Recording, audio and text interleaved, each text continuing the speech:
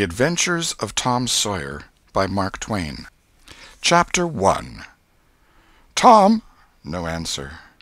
Tom. No answer. What's gone with that boy, I wonder? You, Tom. No answer. The old lady pulled her spectacles down and looked over them about the room. Then she put them up and looked out under them. She seldom or never looked through them, for so small a thing as a boy. They were her state pair, the pride of her heart, and were built for style, not service. She could have seen through a pair of stove-lids just as well. She looked perplexed for a moment, and then said, not fiercely, but still loud enough for the furniture to hear, "Well, I lay if I get hold of you, I'll—" She did not finish, for by this time she was bending down and punching under the bed with a broom, and so she needed breath to punctuate the punches with. She resurrected nothing but the cat.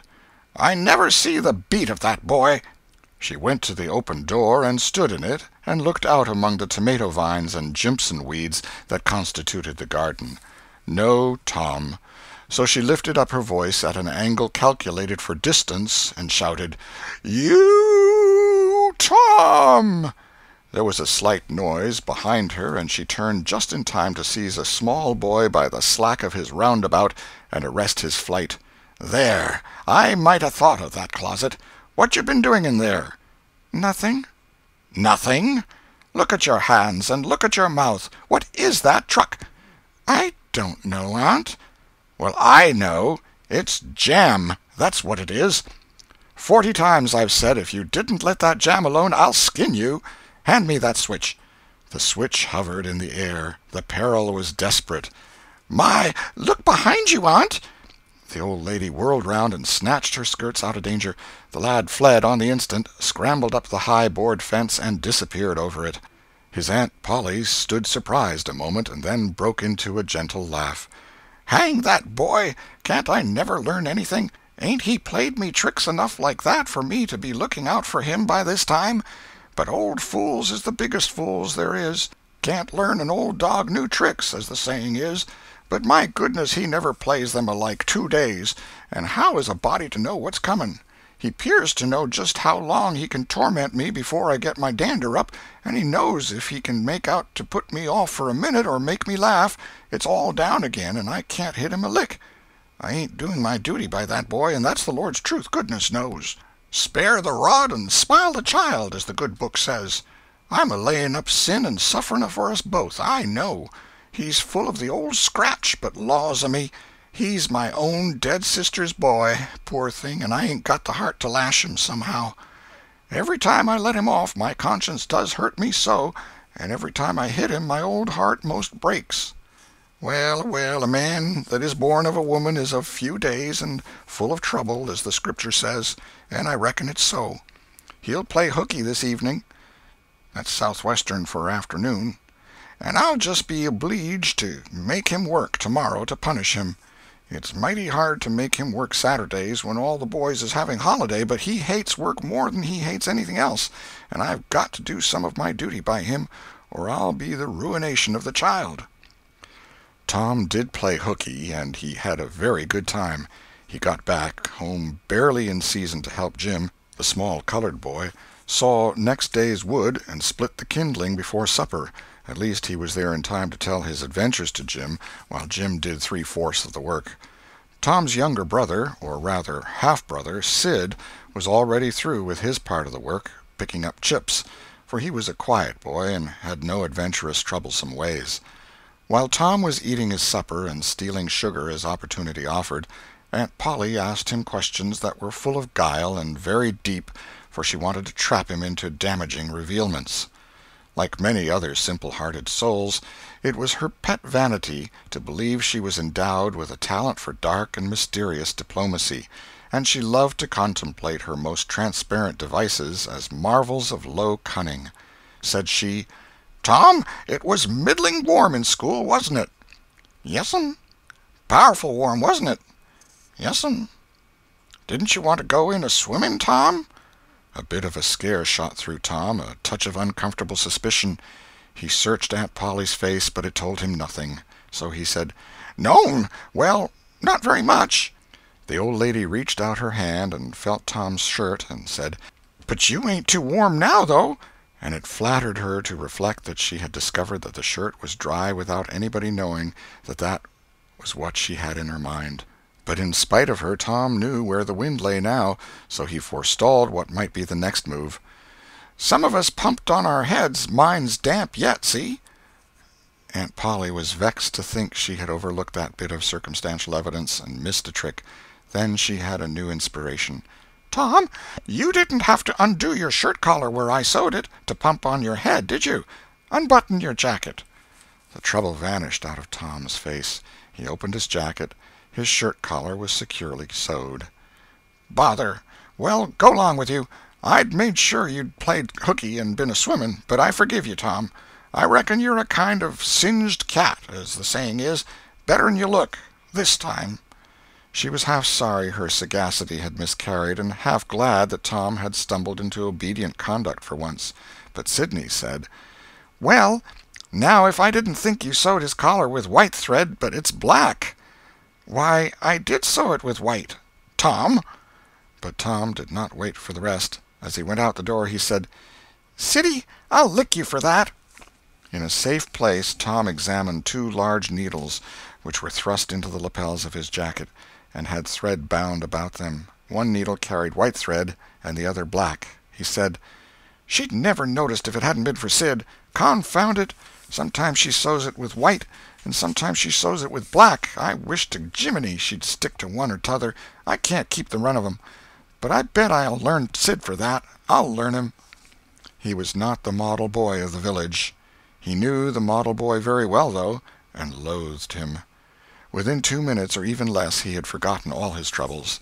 Not because his troubles were one whit less heavy and bitter to him than a man's are to a man, but because a new and powerful interest bore them down and drove them out of his mind for the time, just as men's misfortunes are forgotten in the excitement of new enterprises.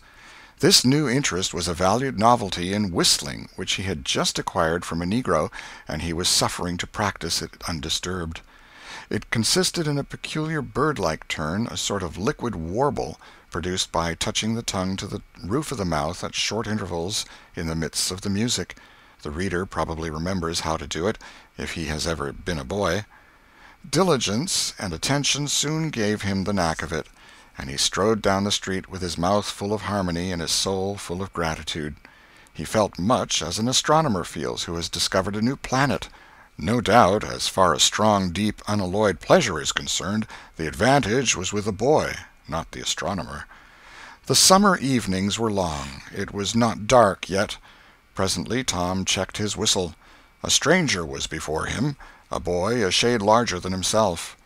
A newcomer of any age or either sex was an impressive curiosity in the poor little shabby village of St. Petersburg. This boy was well dressed, too, well dressed on a weekday. This was simply astounding. His cap was a dainty thing, his close-buttoned blue cloth roundabout was new and natty, and so were his pantaloons. He had shoes on, and it was only Friday. He even wore a necktie, a bright bit of ribbon. He had a citified air about him that ate into Tom's vitals. The more Tom stared at the splendid marvel, the higher he turned up his nose at his finery, and the shabbier and shabbier his own outfit seemed to him to grow. Neither boy spoke. If one moved, the other moved, but only sidewise, in a circle. They kept face to face and eye to eye all the time. Finally Tom said, "I can lick you." "I'd like to see you try it." "Well, I can do it." "No, you can't either." "Yes, I can." "No, you can't." "I can." "You can't." Can't." An uncomfortable pause. Then Tom said, "What's your name?" "'Tisn't any of your business, maybe." "Well, I 'low I'll make it my business." "Well, why don't you?" "If you say much, I will." "Much, much, much. There now."